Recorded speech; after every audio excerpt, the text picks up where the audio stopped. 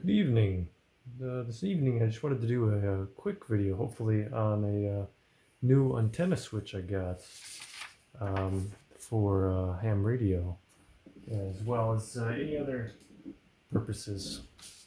So this is the one I got. It's a 4-to-1 switch, so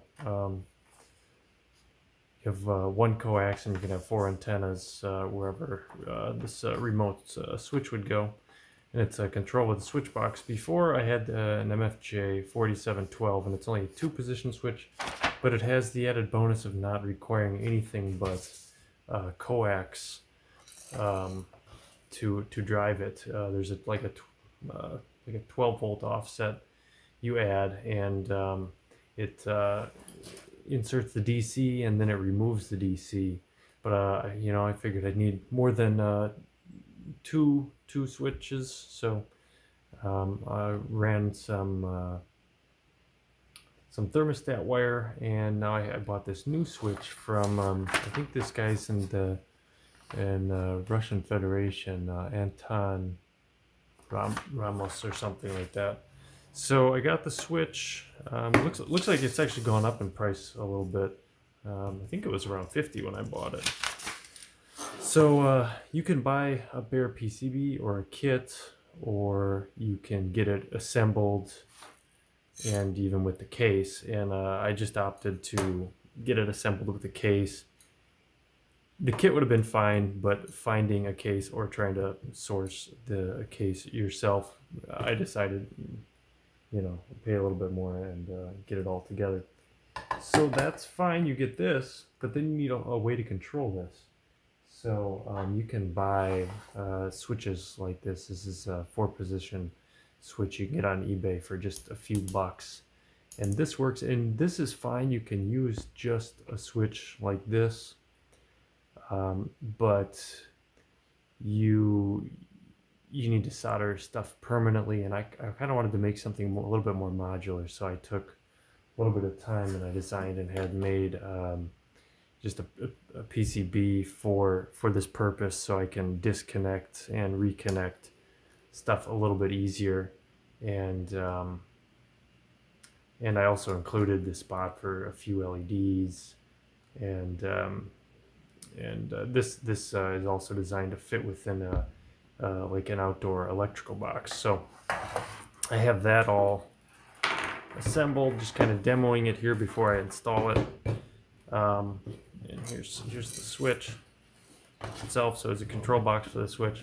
So we have the switch in here mounted on the PCB, and I've drilled some holes in this metal case, and for right now I just have stuff temporarily like that. But you can maybe hear that.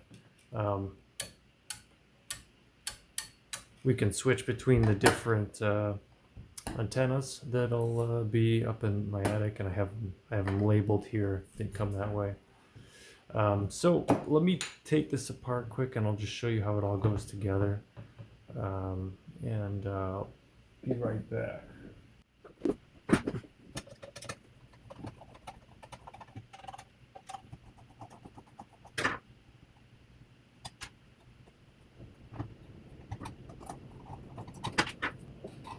Alright, so this comes off like this, and we have the PCB, and I just included a barrel jack connector for a kind of ease of feeding this thing 12 volts, which these are the one I got here with it. These are 12 volt switches right here, relays.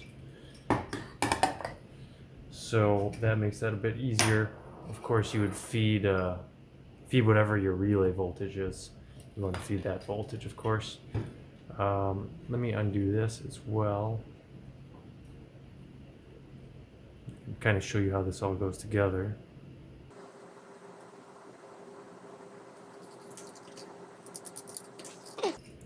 So this is just bolted in here. There's of course this center nut here to hold that in place as well. I made a template, drilled these out. It's seems that it's hard to get these to line up perfectly. So I don't know. I may design 3D print something, or I may just put up with this for now.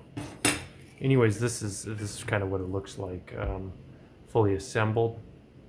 Put a little pi filter here for the 12 volts just in case there's any noise. I'm not sure if it'll do much. You have a few jumpers in here to hopefully act as fuses or something in case we have short circuits. But anyways, we have our connections for antenna 1, 2, 3, and 4. There's another spot for DC hookup if you don't want to use the barrel jack. Although I did end up using the native connection to run my negative connection up to the box as well. So yeah, it seems to fit fairly well in here. The spacing on this here is actually the same as maybe like a light switch or an outlet or something like that. More like a light switch. So that was done for some convenience. So, and of course there's you have to kind of try to source the knob of your choice. Some of the switches do come with these knobs, but I'd be careful with these. These have a set screw, and can you see that? Yeah. And the problem with the set screw in this type of knob is that there's a cut down the mid center, so you can, I think it's, this one's already even a little bent, so you can maybe push that in and you know, possibly break it if you're unfortunate enough. So anyways, this is advertised up to 6 meter, yeah, 54 megahertz. So I thought, you know, it'd be nice to be able to use this on 6 meter or something like that, or you know, above 6 meter, maybe even 2 meter. So I thought we'd just do a simple loss test with the Nano VNA and see what it'll do. So I've already calibrated this Nano. Let's hook it up to the switch.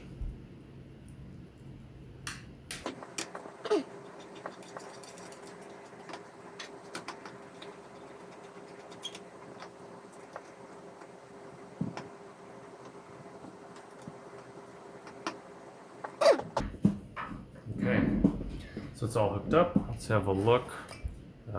We're on the, let's make sure not to short this out if we can, avoid it. So we're on channel 1, let's just switch, so whether we're switching off antenna 1 or channel 1, switch back on. Let's zoom in here, get rid of that. So we can see it's very, very low insertion loss here. We can go up to 2 meter here, and we're at 0.37 dB loss through the thing. So pretty darn low.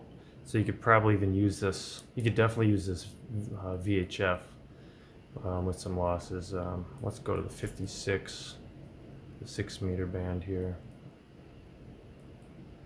and extremely low losses through this. So it looks like it's going to work just fine even for VHF, which I was kind of a little bit worried about, but